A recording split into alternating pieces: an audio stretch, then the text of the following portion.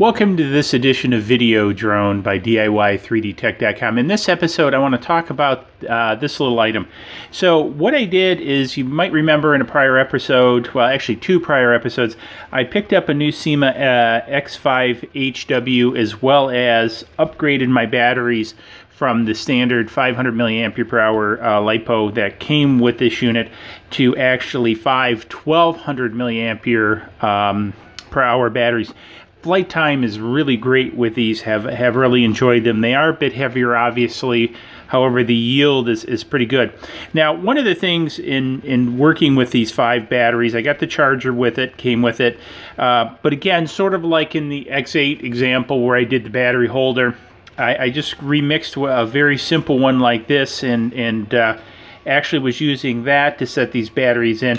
However, this was still hanging around my desk, this charger. And so what I decided to do is just make this version a little bit bigger and place a piece on here for the charger to actually stick to. So I've used double-sided stick tape to hold the charger to this, and it actually works pretty good.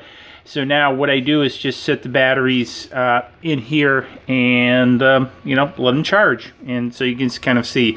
So this is really kind of a neat, clean setup. And what I do is I actually still use this other one, because as I use the Lipos from here through the copter, I set them in this other one to know that they need to be charged. So these are charged, and if I put ones over here, these need to be charged. So, because I'm definitely pick up another set, because in a typical flight sequence, I'm getting probably, I don't know, about maybe 10 minutes of flight for each one of these batteries.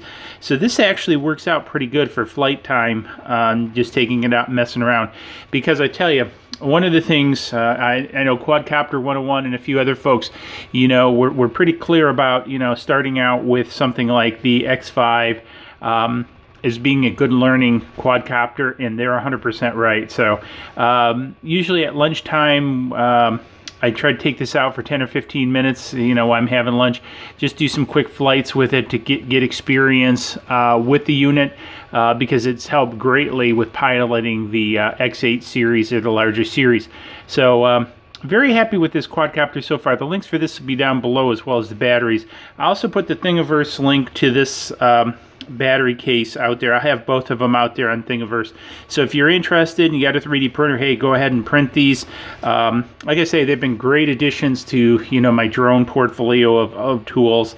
And again, what I may do is in a future version is remix one of these to hang on the pegboard to kind of store the batteries, because I'm starting to get a lot of this drone stuff piling up, I think, as you guys can imagine. So hey, if you found this interesting, give it a thumbs up. If you print this out, give it a double thumbs up. Well, you can only do one thumbs up, but I appreciate the thought.